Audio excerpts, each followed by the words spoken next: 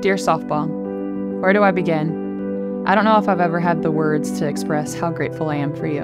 For as long as I can remember, I've had you. You've taught me life lessons I could only learn from you. How to sacrifice and hard work is well worth it.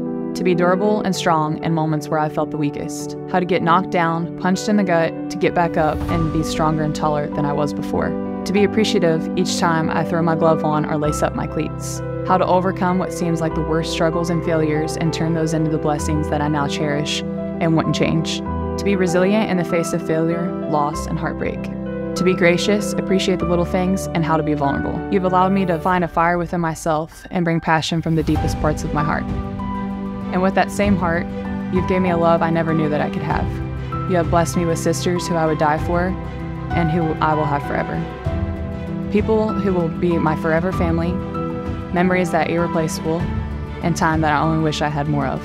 You've allowed me to find a place where I can inspire others that no matter where they come from, that they can do whatever they dream of and more. Because of you, I felt heartbreak and a weight that felt like no other, and in times where I wanted to give up on you, you never gave up on me. Because of you, I've also felt family, overwhelming joy, and love. You've taught me that even in the most perfect moments, that I'm not meant to be perfect because Jesus is. And how to have faith that can get me through anything and withstand any storm.